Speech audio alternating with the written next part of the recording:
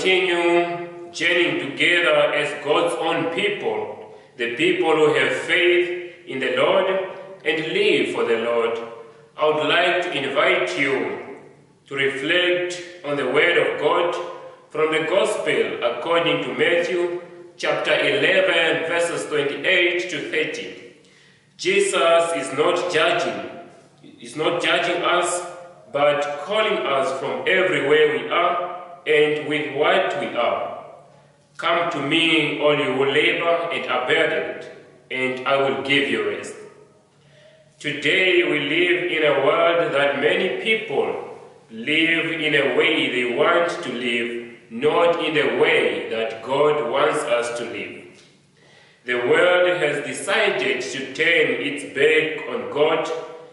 In today's world, many people live in fear, in pain, in poverty, in sorrow, in anxiety, and all else that keeps us from God. But Jesus is calling each one of us to find rest in Him. He is ready to relieve us from all that keeps us disturbed. Sometimes we work hard, we carry burdens that are heavy, and we expect to receive a reward worthy of what we carry or what we work for. We fear certain people and places.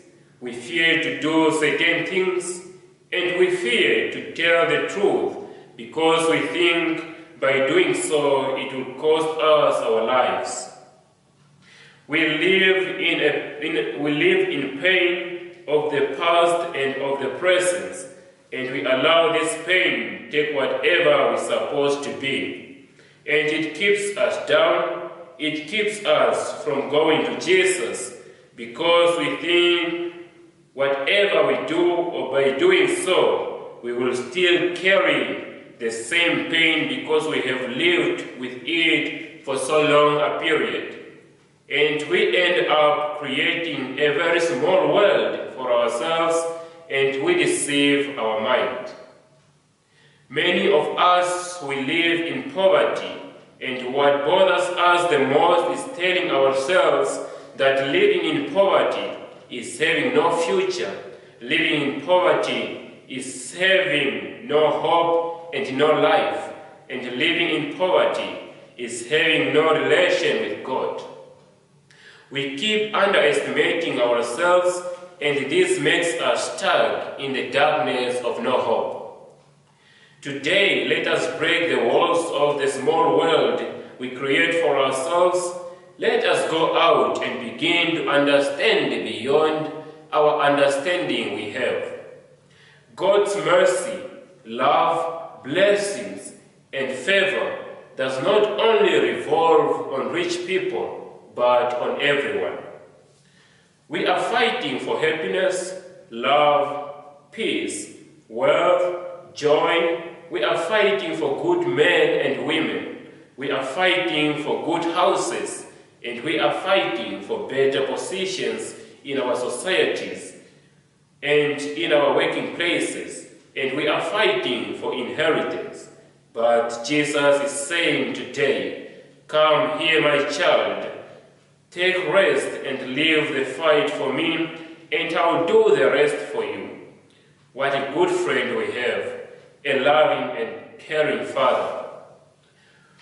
We have our different stories in life, both good and bad, and our positive and negative experiences of life. Sometimes we are afraid.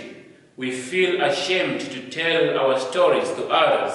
Now tell yourself that I have someone in my life who is calling me to listen to my story, and he is willing not to tell this story to the public, but to listen to it and give solution to it and consolation.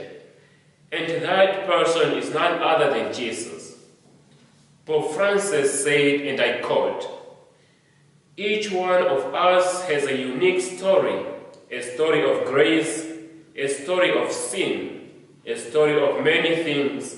It is good to pray with our own story. and of God. This gives us the sense of knowing that no one is perfect in this world. Everyone has a good and a bad story to tell. Don't be afraid to tell your story to the Lord. He is ready to listen. He is ready to forgive us. He is ready to give us rest and comfort. And He is ready to love and transform us in a person He wants us to be. God has a plan for everyone. We see many people in the Bible, after telling their stories to Jesus, their hearts are brought to peace. Some after telling Jesus what they want, their needs are provided.